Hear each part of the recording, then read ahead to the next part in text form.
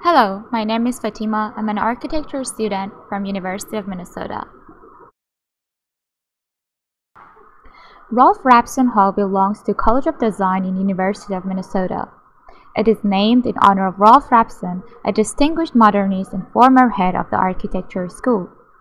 Rapson Hall was originally built in 1960 and it was fully renovated and expanded in 2002. As an architecture student, I'd like to introduce you to the various parts of the building that are unique and interesting to see. So, let's take a tour inside the building. As we enter the building, there is the Dean's office to our right and a 260-seat auditorium to our left. Now let's turn to the right.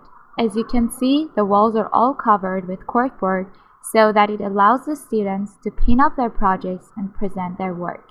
Yes, we don't have presentations in classrooms. We either present our projects in the courtyard or in the hallways. In this way, whoever is passing by can see our work. I think one reason of this open presentation is that as future architects, we should get used to presenting our work in front of the public.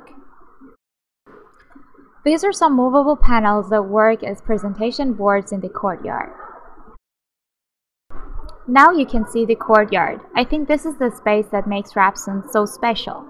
It is an enclosed space that makes you feel like you're in an open courtyard. This is because of its large scale and the ribbon windows around it.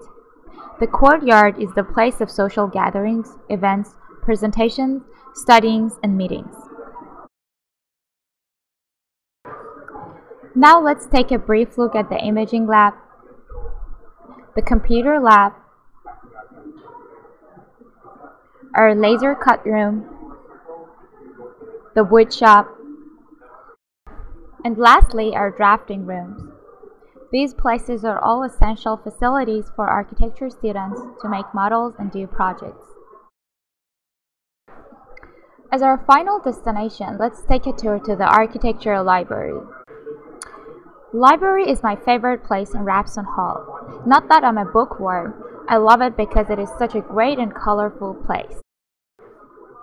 It has unique and colorful furniture that were designed by noted architects.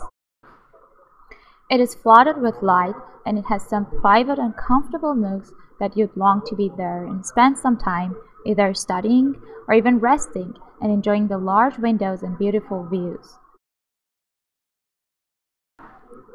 Usually, there is an exhibition in the library that is nice to see. I think your library is one of the best places on campus that are worth visiting.